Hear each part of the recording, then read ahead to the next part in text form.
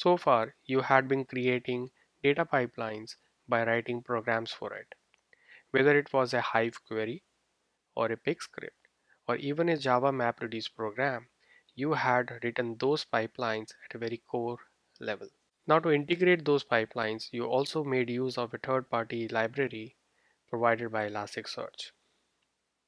But what if there is a system which can read any type of input source, transform that data, and then store it on some output systems like data storage systems such as SDFS, Hive tables, or even plain files?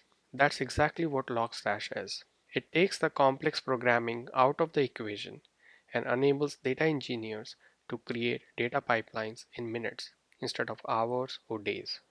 So LogStash is an open source centralized data processing pipeline which can read data from various input sources. As you can see on their website, it can read data from Apache Log, Salesforce, Beats, or any system, even the database. Okay. Then on the second level, it can filter the data as per the configuration, and finally store the filtered data or the final result into some storage systems like SDFS file system or even Elasticsearch, or it can also save it into plain files. Okay, and we will see how this works in our exercises, and it's very easy compared to what we have done so far as building data pipelines is concerned.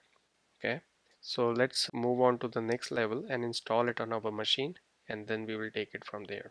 Okay, I'll see you in the next class.